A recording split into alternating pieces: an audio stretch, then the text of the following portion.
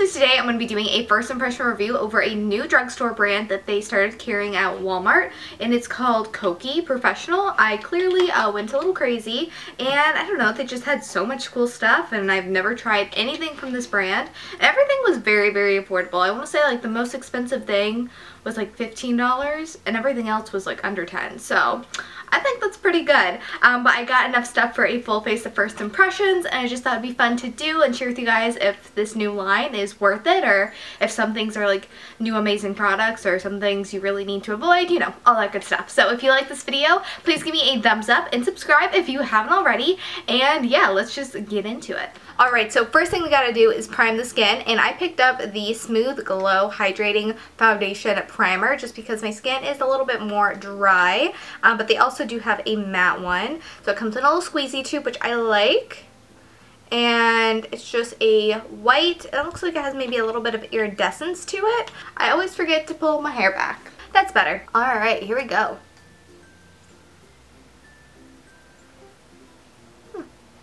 It feels good. It feels very, like, hydrating, I guess. And also a little smoothing, which I like. It smells pretty good, too. It smells like roses. Alright, so far with the primer, I like it. It reminds me a lot of the Too Faced Hangover RX one, where it's just kind of refreshing to the skin, but instead of smelling like coconut, it smells like roses, so that's good. Now moving on for foundation. They didn't have the actual liquid foundation at my Walmart. I guess they haven't gotten it in yet or something, because there was nothing there. So instead, I just got their liquid cushion foundation. I will say it was kind of hard to pick out a shade, just because, you know, I feel like this color on the outside probably isn't like super, super accurate. So Jesus, take the wheel. I got the color 30W, and comes with a little sponge. It's nice and sealed, which I appreciate with like drugstore makeup. And this is what the color looks like. Actually, I think that might be a pretty good match. So I'm just going to take the sponge that it comes with and press it into the product. You don't get too much off it, which I don't know, it might not be a bad thing. So yeah, I'm just going to press it into the skin and see how it looks. Not sure how I feel about it sitting on the skin. Like, I don't know yet. Alright, so I'm going to ditch this little guy because it's not actually blending it into my skin. I'm going to go in with my beauty blender and see if that can kind of make it better. Oh, and I just dropped it. Alright, so with the beauty blender, it looks much, much better actually blending it into the skin. Coverage wise, I definitely think it's more like light to medium, you know, buildable, because you can definitely see a difference between this side and this side. So again, here's my face without any foundation on, and here it is with foundation on, and I think, you know, it doesn't look bad. So let's just go ahead and finish the face.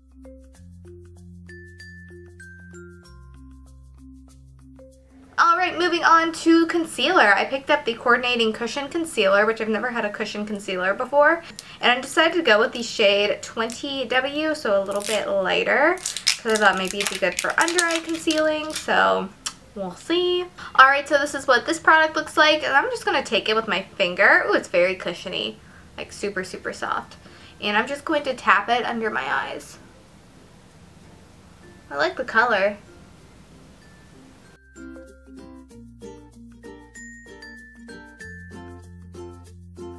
So I gotta say, that actually looks really, really good. It's super, super lightweight, but it definitely brightened, as you can tell from like one eye to the other. This one is much, much brighter.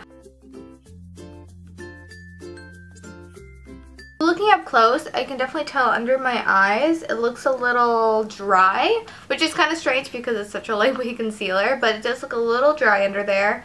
But for spot concealing, it did a really good job because it covered everything I needed to be covered, but it's not like heavy or cakey looking. So I think this might be best for spot concealing, not so much under eye concealing, but not bad. Now we're going to set the face using the HD Translucent Setting Powder. They also had a few color correcting powders, but I decided just to go with this one because I prefer translucent powders. I feel like it's most, you know, universal, obviously. So it comes with a little puff. You don't get too terribly much in this packaging, because I know with like my Flower Beauty one or with the like Airspun one, you get a ton of powder, but this one, it's a little like skimpy. Alright, so I'm just going to tap off a little bit into the lid.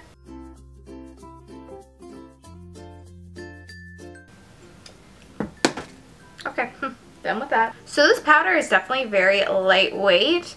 and feeling it between my fingers, it feels very, very smoothing, which I like. And then on the skin, I don't think it looks bad. I don't know if it's making me look HD though. Alright, moving on to eyes. I'm going to be first using their Prep Up eyeshadow primer, and I'm super, super picky when it comes to eyeshadow primers because odds are they're not going to work for me, which I know is so negative of me to say, but a lot of them just don't. So we are going to give this one a chance. So I'm just going to apply it.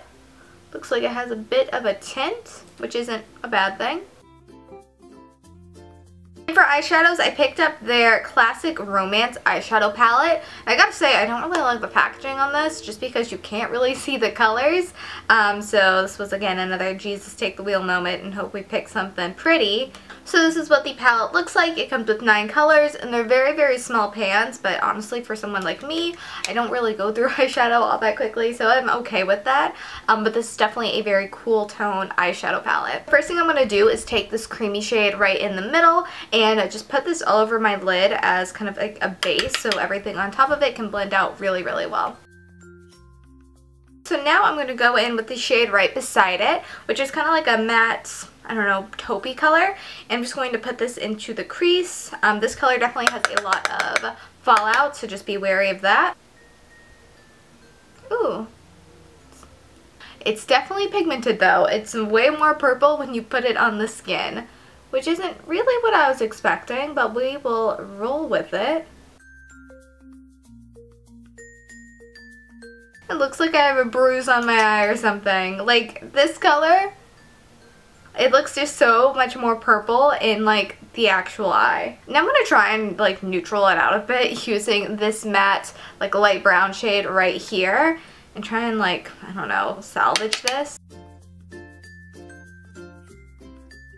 going to take this shade right here, which is kind of like a silvery taupe. And honestly, it looks very similar to this shade over here. Like, these two look basically the same.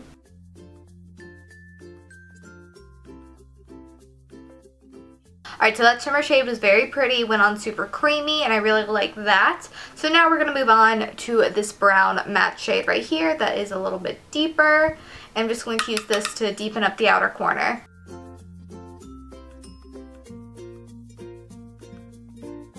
Honestly, this is turning into a prom makeup look, and I did not mean for it to. I literally have to go to like Aldi's today and do some grocery shopping, and I'm gonna look like I'm going to prom. Now I'm gonna go back in with this creamy shade and try and use it kind of as an eraser shade and kind of diffuse what's going on out here because that's not looking cute. And now I just want to add like a pop of shimmer, so I'm going to take the shade right here, and I'm just going to take it with my finger and just put it right in the center of the lid. And for under the brow bone, I'm going to take a little bit of the white shade, put it right underneath the arch. For my inner corner, I'm going to go back in with the shimmery, like champagne-y kind of shade in this palette that we used in the center of the lid. And I'm just going to pop that on the inner corners to kind of brighten things up. And for the bottom lash line, I think we're going to go back in with this like taupey but like actually like purple mauve shade, and I have a feeling I'm gonna regret this, but I think it might work, maybe? So I ended up not getting a liner from the brand just because I'm like die hard for my tattoo liner from Kat Von D, and I just went ahead and put on a little bit of that just because I feel like with this, you know, prom inspired makeup look, you need a little bit of liquid liner. So moving on to mascara, I picked up their Volume and Length mascara. It claims to have 0 clumps, at length and volume, and is supposed to be smudge proof, so we'll see about that. I think they also had one more mascara that was waterproof, but I don't usually go for waterproof mascaras, so I just got this one. This is what the wand looks like. It looks pretty standard, honestly. Y'all, this stuff is fantastic. So I'm also going to put it on my bottom lashes just to see if it really is smudge proof. I mean, look at the difference between like no mascara eye and mascara eye. Like, come on. So that's what the mascara looks like all complete, and I really like this stuff. Hopefully it doesn't smudge or flake, But so far, so good. Alright, moving on to eyebrows. So I picked up their brow mascara. It's a tinted brow gel. I'm not sure if I need to fill in my brows or not. Like, I don't know if this is like a fiber product. It definitely is not. It is just like tinted gel. So I'm going to quickly fill in my brows because, you know, we have a lot going on. Alright, that's done. So now let's go in with the brow mascara. And just so you know, I got the shade light brown, but they had all sorts of different hair colors. And then they also had a clear. So first things first, it's kind of weird. The wand on this is awfully like big. So I don't know if that's going to get all over my face or not. We'll see. Yeah, definitely got all over my face. But it does feel like it's drying down pretty quickly, and like there's a pretty strong hold potentially, which is what I look for in a brow gel, so fingers crossed. So I didn't pick up a bronzer from them, so I just went and had a bronze using my Benefit Hoola, which is like my favorite at the moment. And then for blush, they just had a bunch of like little trios, so I picked up this one that's in the shade Demure. This is what it looks like on the inside, and I do really like these colors. It's 100% matte, and they're very, very neutral. So I think I'm going to use this one to kind of like contour-ish, and then use like a mixture of these two maybe, just to put on the apples of the cheeks. I don't know, we're just making it up as we go. That's pigmented. You know, I'm seriously using the lightest hand. This is like crazy. I'm just gonna go blend that out a little bit. So now using a different brush, I'm just gonna go ahead and mix these two, the two lightest, and pop it on the apples of my cheeks. It still definitely looks a little crazy. I'm trying to like blend it out as much as I can, but I mean, that's a lot of blush. Next thing we're using is their Strobe Lights Cream Highlighter. I have the shade Radiant, and it looks like a pearl, which is pretty. And I'm just going to use this like on my finger. Ew, it's really greasy. Is this supposed to be greasy? Like, ooh. That's definitely an intense highlighter. I just can't get over how like greasy it feels. And you definitely need to blend it out with a sponge because it just was not blending into the skin with my finger. Now for lips, they had a lot of different lip products, but this one seemed the most interesting to me. This is their lip powder, and this is supposed to be a liquid matte powder, which makes no sense because how can something be a liquid powder? Like, doesn't make any sense to me, but we're going to try it, and I got the shade Infamous.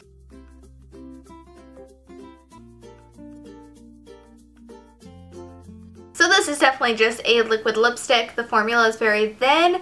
It's a little streaky, and it feels just not conditioning at all, so I'm afraid it's going to be super, super drying on the lips. And I can already tell it's kind of starting to cling on to my little lip lines, which isn't very cute. But let's let this dry. Well, while that's doing its thing, I'm going to go ahead and use their Refresh Hydrating Setting Spray. And this is supposed to be like a dewy setting spray. And they also had a matte one in case you are an oily skinned gal. And let's see first how this sprayer is. Whew. You know, that's not bad, actually. And it smells good, which I like. So here we go.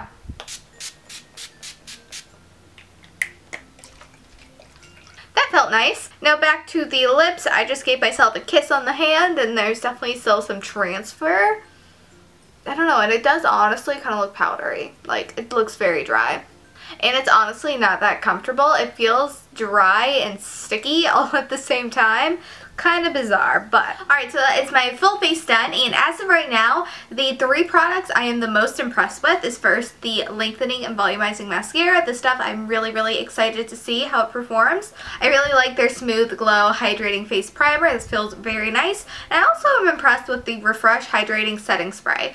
Everything else I'm still kind of on the fence about. The eyeshadows are okay, but I mean, they're definitely pigmented, so you can't knock them too much. And with the face products, I really just want to see how they wear, and then this lipstick, lipstick. I'm not quite sure about it yet, but we'll see. It is currently 11:54 in the morning, and I have things to do today. I need to clean, I need to film another video, I need to go to Aldi's. Got a big day ahead of me. So I'll check back in with you guys at the end of the day to see how everything wore and performed and my final thought. Fingers crossed I don't look crazy by the end of this video. Hey y'all, so I'm back for my final check-in. It's the end of the day, and I've been wearing this makeup for about 8 hours now, and I'm ready to take it off because my skin is just ready to breathe. And I gotta say, I'm pretty impressed with how the majority of the things have worn. Starting with the eyeshadow primer, I'm looking at my eyeshadow right now. Everything's still in place and it's vibrant and there's no creasing. And I'm telling you guys, I have super oily, crease-prone eyelids. So if a primer works on me, you know it's good stuff. So yeah, this Prep Up eyeshadow primer, good stuff. As for the eyeshadows themselves, I thought they were good. I like the shimmer shades.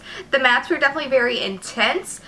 They're a little dry for my liking, just like the teeniest tiny bit dry, but that's just me being picky. But all in all, I thought they were pretty good, and I think for the price, you do get a good variety of shades. And I want to say they have like 5 or 6 different little palettes, so you really can find like the perfect one for you. But man, you do got to be careful with the shade right here because it does not look like this on the eye. I'm telling you, it does not. The next thing I'm super impressed with is the Volume and Length Mascara. Y'all, this stuff has not smudged or budged. It is amazing. And I did put it through the ultimate test because for dinner I was making pasta. It was actually really good. It's a like creamy tomato spinach pasta. I'll link the recipe down below. I got it from Pinterest. It's delish. And for the recipe, you're supposed to chop up onion. My eyes are so sensitive, so whenever I chop up onions, I just start like crying, and I always have to like look away and look there, and the dog gets concerned because I'm like crying.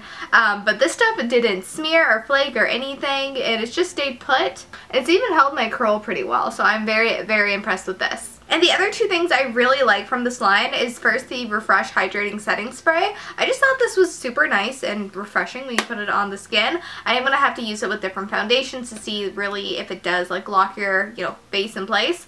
But I think the spray is really nice. It's nice and fine, and it just feels cooling on the skin. So far I like this. And then I'm also really liking their Smooth Glow Hydrating Foundation Primer. Again, it reminds me a lot of the Too Faced Hangover RX, but with a slightly different scent, but it just has the same like hydrating conditioning feel, so I really like those two. Now moving on to the things I'm not super crazy about. The first one is the Cushion Foundation. This stuff, I don't know, I just felt like it had never really sat on my skin super crazy well. And even looking at it now, I can definitely see where it's like clinging onto dry patches and where it's settling into some fine lines, and it's just not like the best I've ever used, especially from the drugstore.